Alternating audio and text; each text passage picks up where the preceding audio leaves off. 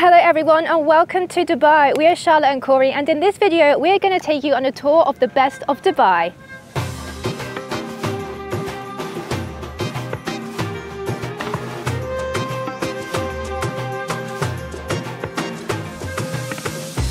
The first stop on our tour of Dubai is the most iconic attraction here. It is the world's tallest building, the Burj Khalifa.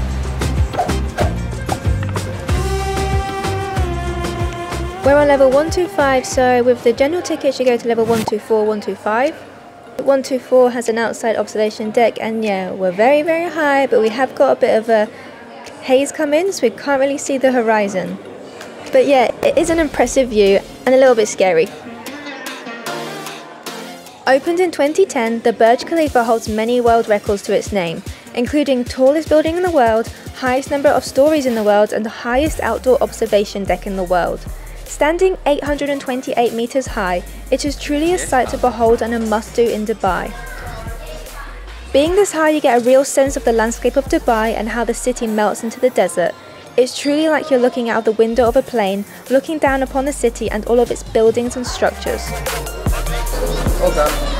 Hold on. We're now making our way back down to Canada. We're here to watch another fountain show, but we have just paid 20 dirham each to go on this floating purple. We're gonna fall over. To go on this floating boardwalk, and we have literally the most epic view of the fountain show. This is a steal.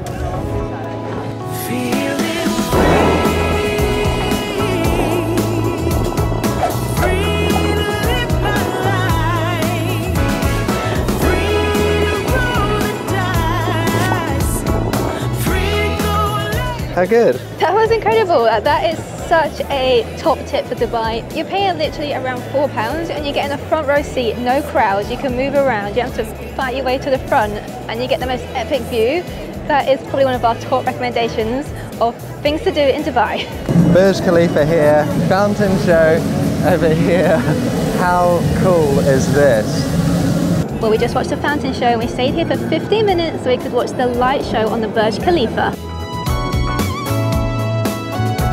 Yeah. Now things are moving along and I'm picking up speed.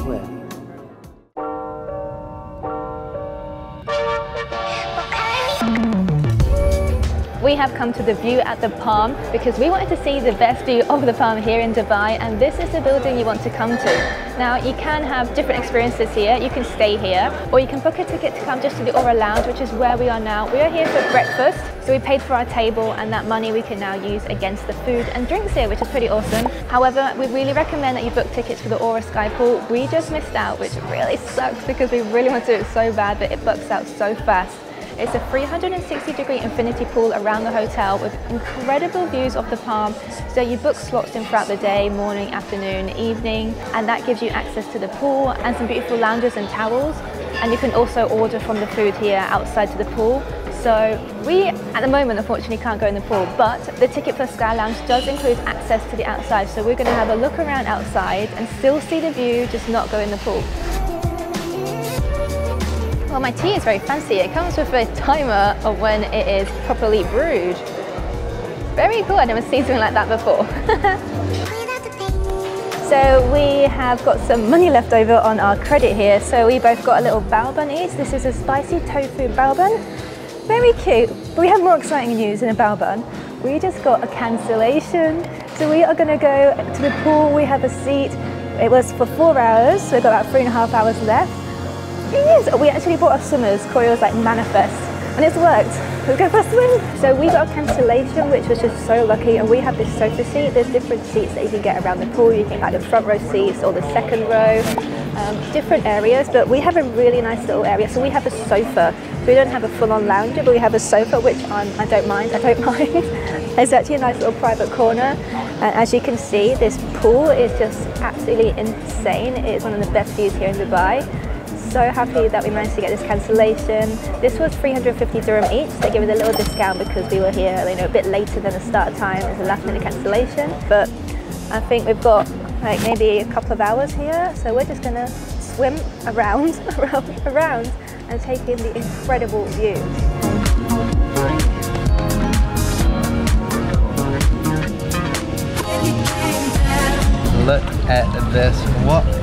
incredible view. You can see all around all the fronds of the palm. You can see the beach clubs down there, and we can see the most famous hotel, the Atlantic.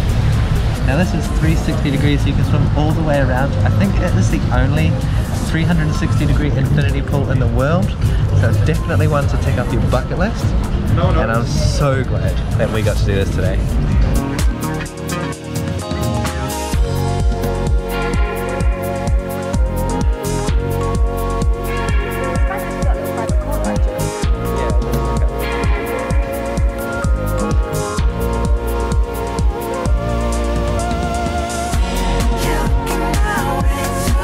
Well, we're into our final 45 minutes here at the Skypool, and we don't really want to leave, but we're very happy that we chose to do this experience when we had the chance. It's absolutely delightful up here. As you can see, the sun is now coming onto us, so it's getting a bit hot, but we can just jump in that cool pool. And we've had a few laps around. The 360 degree element is just so awesome because you get all these different views, all the best of Dubai. And yeah, it really lives up to the hype here. We really recommend it.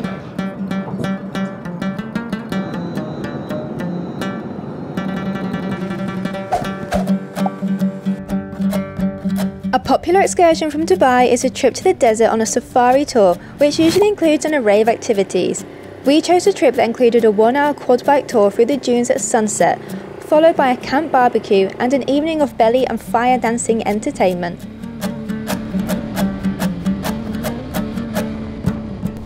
We have been driving through the desert for about half an hour now and just having a break for photos.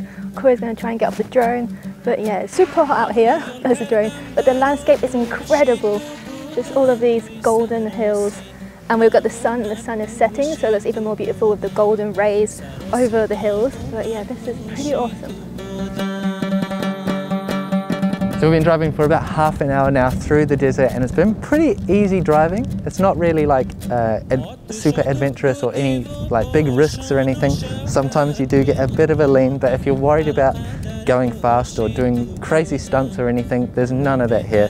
We're just following in single file through this amazing desert landscape. It's just out of this world. It's so foreign to me, but it's really enjoyable, very hot, and I think we're going to start heading back now for our evening entertainment, which is going to be very interesting.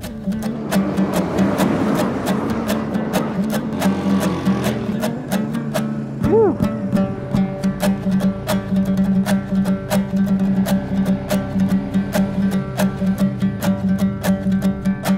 شدم غرق خیالت باز دوباره وی بجا صبر و تحمل نیست و چاره بجا صبر و تحمل. Now that we've finished our little buggy ride, we drove maybe like 20 minutes or so further out into the desert. We've come to this camp, and it looks like lots of tours all combine here. There's going to be some entertainment later. I think like belly dancing, or I think fire dancing maybe.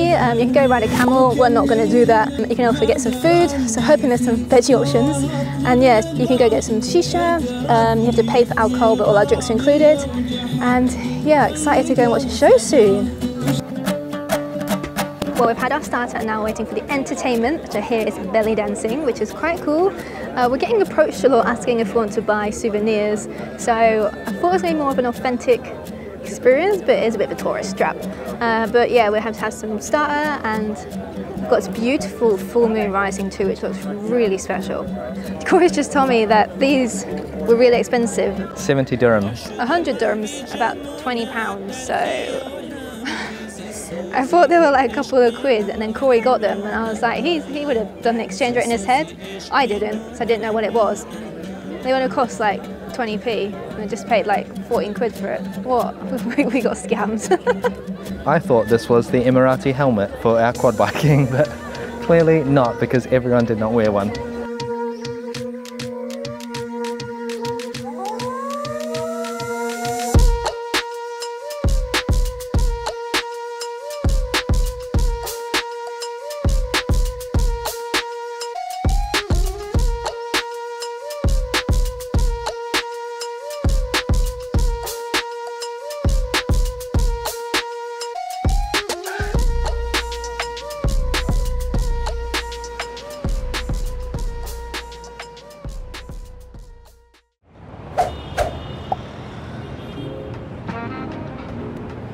We have come to the Dubai Marina and we're just having a walk around. We're only really here out of curiosity and nosiness to see all the big yachts here, surrounded by all these massive buildings, and I believe this is where a lot of expats live. So this is a very expat friendly area. We've got loads of restaurants, cafes, shopping malls. Lots of people look like doing exercises or going for lunch. And we are going to carry on walking around. Lots of little photo spots here in the marina, and now we've got to this side. Looking back, I think it looks really lovely. It's very nice here, lots of restaurants, and people keep asking us, you know, do you want to come and grab some food? But honestly, we've just eaten, so we're all good. But they're very, you know, as soon as you say no thank you, they'll leave you alone. It's all good. And you can obviously come here and get lots of tours. We've been asked if we want to do a couple of tours, but to be honest, I think we're just a bit hot to be out on a boat all day. I think if we're here towards the winter season, I think we'd have been more up for it. But yeah, this is where you come if you like to do some cruises or little day trips on a boat out of Dubai.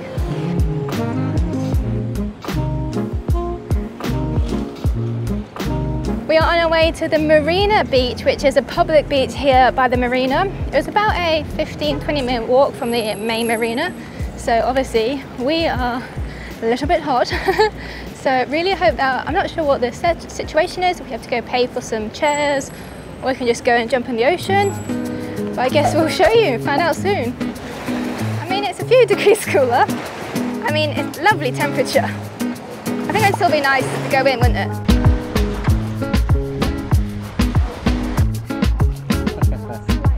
So this is JBR Public Beach, and here you have a lot of activities. There's like amusement park rides, there's a big floating pontoon with lots of inflatables. You can see over there, there's the huge Ferris wheel. That's the largest Ferris wheel in the world. And then behind us, we've got all of these buildings. The Hilton Hotel is right there. And you've just got an amazing view of the Palm, and you can see the Atlantis from here. There's like skydiving planes taking off from Skydive Dubai. It's just, there's so much to see here. There's so much to take in. It's just wonderful. It's like a big playground.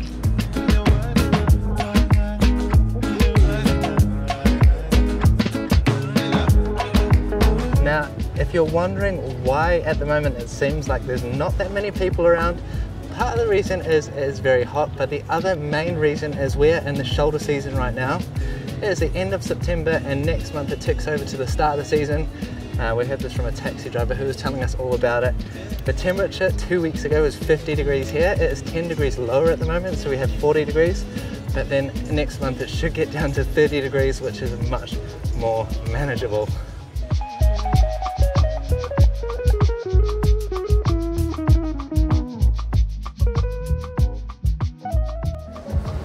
So we are going to tackle the Dubai Metro links today, and we're going to go to downtown. So we needed to get some of these. They're Noel cards, and they cost 50 dirham for two, so 25 each. And they already come with some credit on there, so I think it was like 19 dirham. She said it'll probably cost about 5 dirham just as a one-way ticket to downtown. So let's go and ride the Dubai Metro.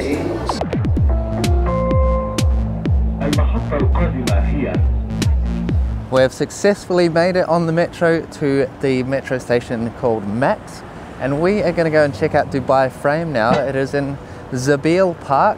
Okay, time to queue up and get a ticket.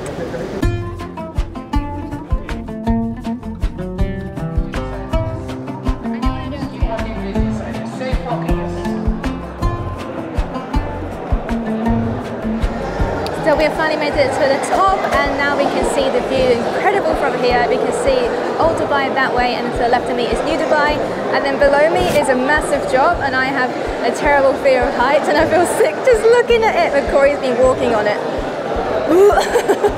There is a lot of opportunities for you to get pictures by people. They'll give you a card and everything, but here you can stand and the glass changes from transparent to frosted, and then it'll quickly snap back and be transparent again, and it freaks people out. It's very cool, and the good thing is you're not on a time limit up here, so you can sort of hang out here as long as you want. Food options, drink, and amazing views. Our feet are back on the ground, not up there in that crazy high frame. Really liked that the see-through floor was there. I think that's a really cool element. I was a little bit scared, but Corey loved it, and so many people were there taking photos, and it's a great attraction. I think that was really needed there, because otherwise I don't know if it would have been worth all of that queuing. I mean, it's a great view from up top, and I like the aspect of the old Dubai and new Dubai. I can see what they're doing there, but the queuing time was far too long. We've probably been here 2-3 hours just for that one short trip at the top and coming back down again. Even if you buy tickets in advance, it doesn't make it quicker, unfortunately. You still have to just wait with everyone in the queue. However, the bonus of this attraction is it's much cheaper. It's only about £10 each. I think when you come to Dubai, you want to go and see the viewpoints, and this in comparison to Burj Khalifa, where that can be pushing £100 for 2 people, this is about £20 for 2 people. So this is a great view, lots of fun, but you're going to be queuing.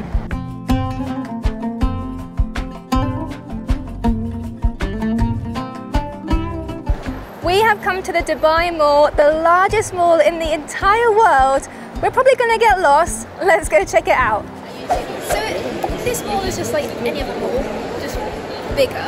But we had like Marks and Sparks, Matalan, Next, you know, like places that stores you see in England here. And I was like, wondering if they have more stores that you should see in Europe. So Pull&Bear, for example, is a store that I quite like to shop in when we're in Europe. And they have it, so let's go.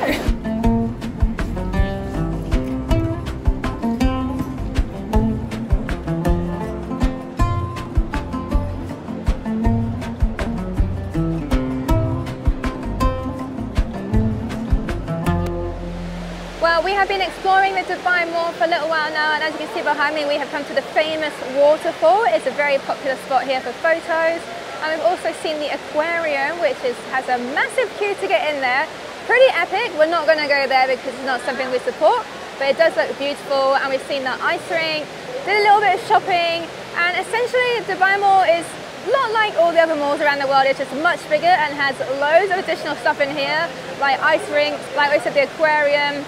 Beautiful features like this, and the souk was also a really beautiful area too.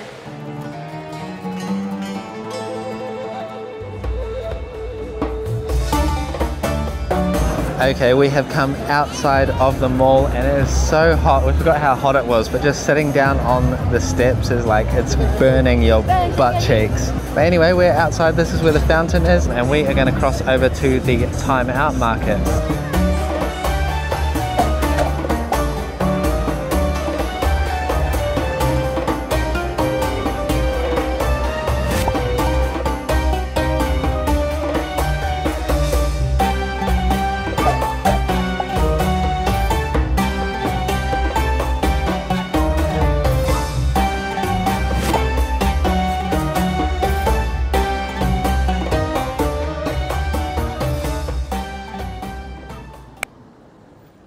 Now this does feel like quite a cool little neighborhood here in Dubai. We are near Jumeirah Public Beach, and we have the Burj Al Arab, which is in the distance. Yeah, a lot of like cool little cafes, there's like surf shops. It's quite low lying, there's no really tall buildings around here, so it feels kind of like not as developed as other parts of Dubai. But we have a beach here as well, a lot of amenities, very cute, lots of palm trees, and it is very warm. So there are really great amenities down on the beach here. You've got lifeguards, there's showers, and you can wash your feet under some taps there. There's also a cafe, restaurant, and a little juice shack. Lots of little bits of shade as well under the palm trees or on some seats. And yeah, it seems like a great place to come if you want to spend the day at the beach. As well as that, it is free. So behind me is the famous Burj Al Arab, also known as the only 7-star hotel in the world, but actually that is a myth busted because there's only 5-star hotels in the world. The rating only goes up to 5 stars. So the hotel itself actually dismisses that claim. They say they didn't create that. However, it's great marketing for them, and I guess I feel like it was something a newspaper magazine around the world called it, and it's stuck. And obviously it's fantastic marketing for them, but even so, it is a luxury hotel and one of a kind in the world because it was the first skyscraper built on an artificial island. It's quite a few hundred feet from Jumeirah Beach, and you can access it by a bridge. Now, you can only visit if you're an in-house resident, and I think prices start from minimum like $1,000 a night minimum, and you get 1, 2 or 3 bedroom hotel rooms. However, you can visit if you have a dining reservation, so you can book for a very nice, probably expensive dining experience, but then you can also say you visited Burj Al Arab.